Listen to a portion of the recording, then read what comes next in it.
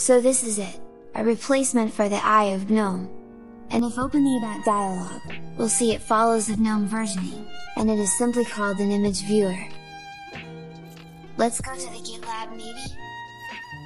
The code for now is on Christopher's personal repository, which is what usually happens to newest GNOME projects so they get some level of completeness. And moreover, the project code name is Loupe, but rarely will be used, like we rarely call files Nautilus these days. And these are also the days that almost everything is written in Rust, and not only in Loupe. Loupe is not an exception, so it's powered by Adwaita and GTK-RS. But it's also a baby project and it can't do much. It can open images, and navigate to the next and previous, but that's mostly everything. There is also a menu to set an image as wallpaper, or open it with another app. But there is also a full screen mode, and notice how the header bar gets some transparency.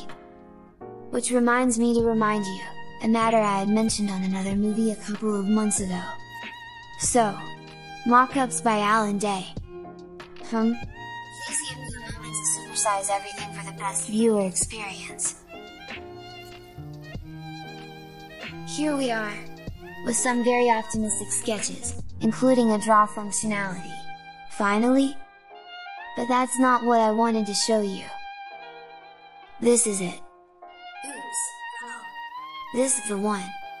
So we yet again having an app that hides the header bars on idle, and reveals them again on hover or tap, or perhaps with some proximity sensor.